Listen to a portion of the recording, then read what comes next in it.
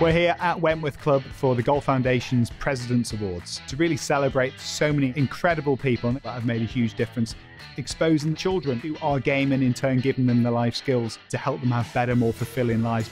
We're dealing with children and young families that are in the most deprived, underserved areas of the country and in Birmingham. And we've managed to get to 26,000 of those this summer. So there's about 35 to 40 community projects now in Birmingham that have got equipment, had training, got resources, have festivals at the end of the summer. I've done charity and arts challenges and golf days so that people can get loads of heart transplant. You look back at what you've done in your life. Lost count of how many kids I've seen come through our programmes and go on to careers in golf, turning professional, going on to becoming doctors and physicians and all areas of life. Extremely proud to be the best junior programme in the UK. It's amazing. It's the best feeling in the world as a golf coach.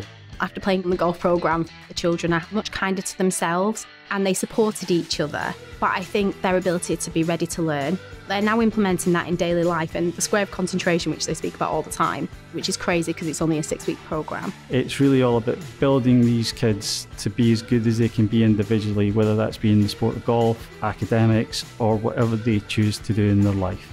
Next year we'll be running our awards ceremony again, and this is your opportunity to get involved and nominate a grassroots hero that you think it deserves winning a Golf Foundation President's Award and gets the chance to meet Nick Dougherty, come to Wentworth as part of the BMW PGA Championship and have an incredible experience.